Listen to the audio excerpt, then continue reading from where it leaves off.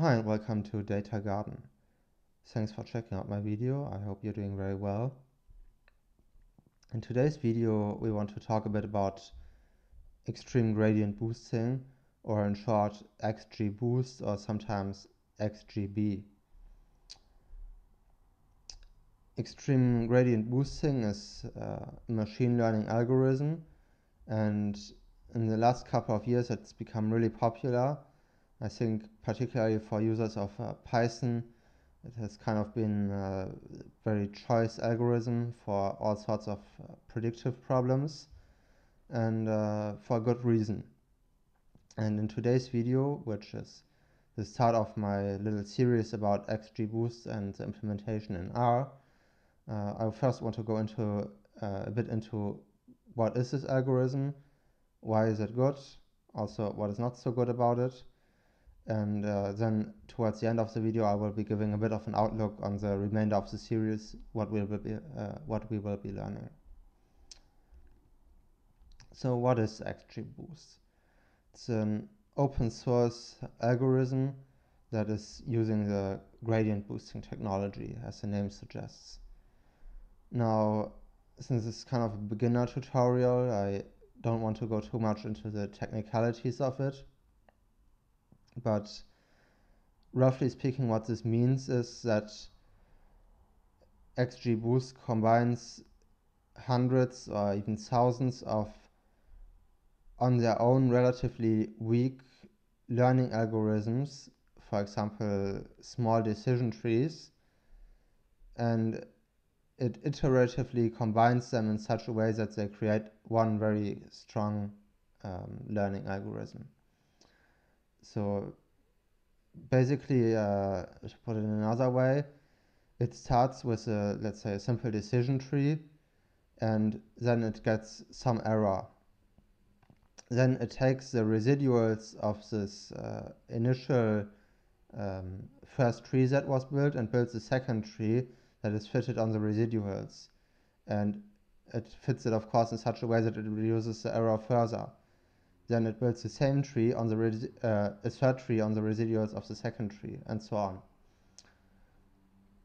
Now, if you want to learn more about the technicalities, then I think there's a decent Wikipedia article about gradient boosting in general, which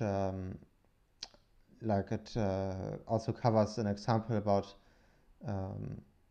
like a simple regression problem with gradient boosting. I think it's quite understandable. XGBoost is available for, I think, all the major platforms that you might want to be working on, such as Python, R, Julia, Java, C++, and so on. Of course, in this tutorial we'll be focusing on the R implementation. Particularly for Python, I think there are a lot of other great tutorials out there, but with R, I think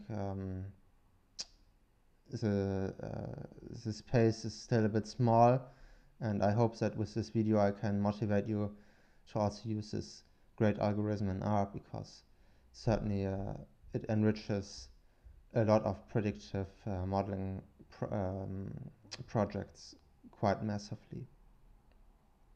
Yeah, it is like quote-unquote advanced machine learning, because it has a few things that most machine learning algorithms don't have, such as, like I already discussed, it combines multiple weak learners into one strong learner iteratively, so one step after the other.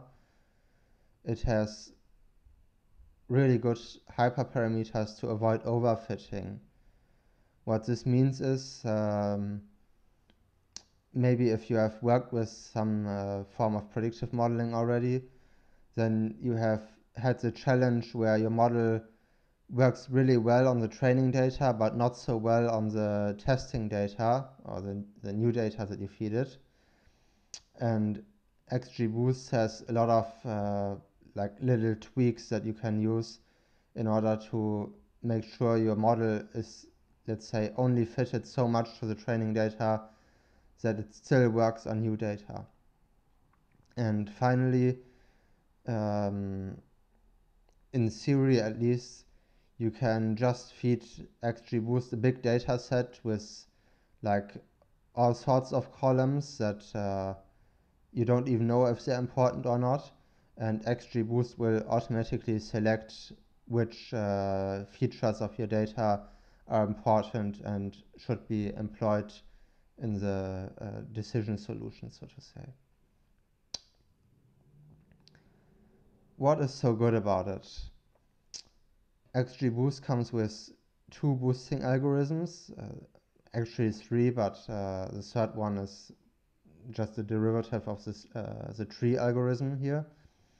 And so yeah, you can basically either do a model that is based on decision trees, which obviously lends itself more towards classification problems, or you can use boosting of small linear models, where like essentially the algorithm would create a small linear regression model and then fit more and more linear regression models on top of that. Consequently, XGBoost has options for all common machine learning problems, which I think basically it's binary classification, multi-class classification, and regression. It is really quite easy to implement. You will see in the next video that we can do it in just a few minutes. And even though it doesn't hurt to know the mathematics about it, you really don't know it to get good results. And with, I think, some common sense, you can get a proper good model with it without really understanding anything about what it does. XGBoost is very good at capturing nonlinear effects in the data, like nonlinear correlations. Consequently of that, it has really good predictive performance. You can see that if you look up, let's say, the Wikipedia article, for example, then you will find that it won quite a few competitions in data science where there was some predictive problem and everyone tried to find the best solution to it, and XGBoost is often the best solution, or at least involved in the best solution. And I put that here as a side note on known ranges of data. I think if you have a problem where you really have to extrapolate a lot into the future, or a lot out of your training data, outside of your training data, then maybe it isn't your choice algorithm, because due to the nature of the algorithm, there will just not be, particularly if you use the tree algorithm, not be any information about the outside space. Whereas if you have a, let's say, linear regression model of any sort, then it will be able to extrapolate beyond the data that was beyond the limits of what was seen in the training data set.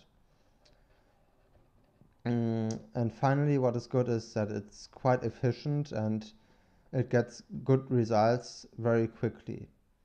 Now, when I say good, then the focus is on that it's good but not great, because coming to the negatives about it, if you want to optimize it properly, then it really isn't fast at all. In fact, I think oftentimes in practice you will have to settle for a suboptimal solution because your time frame simply doesn't allow to optimize the algorithm properly, because you will have to test out hundreds of combinations of the different hyperparameters that you have to enter as inputs to the model, and you have to check in like some form of backtesting or cross-validation how they work, and yeah, you will find that it just takes up too much time to get the best result. So will you get good results? Yes, absolutely. Will the algorithm beat other algorithms that you have in your toolkit? Yes, likely. Will you be able to find the best that the algorithm can offer you? I think not.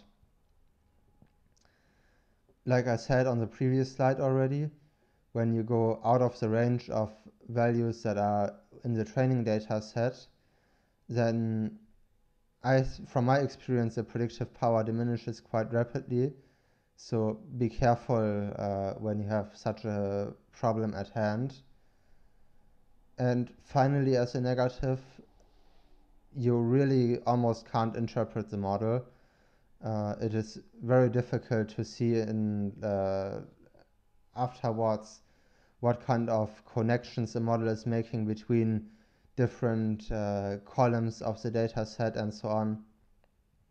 That if you, for example, you work for a customer and he asks you, so why does your model predict this and that here in this case?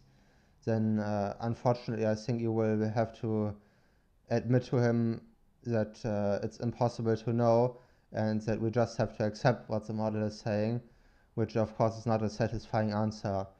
And some more simple models, in this case, of course, they have quite an advantage, because if you use, let's say, simple linear regression as a comparison, then when in doubt, you can calculate the values yourself, and you can see the value is high or low because some of the input values are high or low.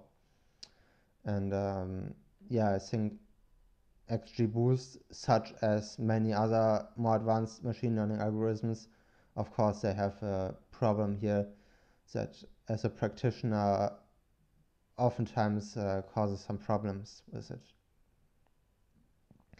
Nonetheless, I highly encourage you to try out this algorithm for your problems, particularly when the interpretation isn't so important and just the performance of your model is what counts. And so I hope that I could catch your interest for it. If I did, then you can join me for the remainder of the series, which will be coming up in the next couple of days. And what we will be talking about is, of course, how to install XGBoost in R, the package installation. And together with that, in the second video rather, we will be talking about the native implementation directly with the XGBoost package. And we will be first looking at a classification problem. Then afterwards, again using the XGBoost package, we will be looking at a regression problem. And then we will be also looking at the implementation in the carrot package, which adds some nice like bonus features, so to say, to XGBoost, and also includes a lot of other algorithms, of course, where, for example, with carrot, I think it's much easier to do the parameter tuning, because it has some really good automated features to do that for you. And apropos parameter tuning, that will be probably for the last video of the series, where we will be looking at how to get the most out of your XGBoost algorithm, what you can change about it, for example, how to get the model to learn more quickly or more slowly, how to increase the complexity, reduce it, how to avoid overfitting, and all that, all these kind of questions. So yeah, in the end of the series, which I think will involve around 7 videos or so, you will be quite an expert with XGBoost, and you will be able to employ it for all your future machine learning problems. I hope that I made you a little bit excited with that, and that you're coming to the rest of the series with me. If you will, then see you around next time. Until then, have a great time, and bye-bye.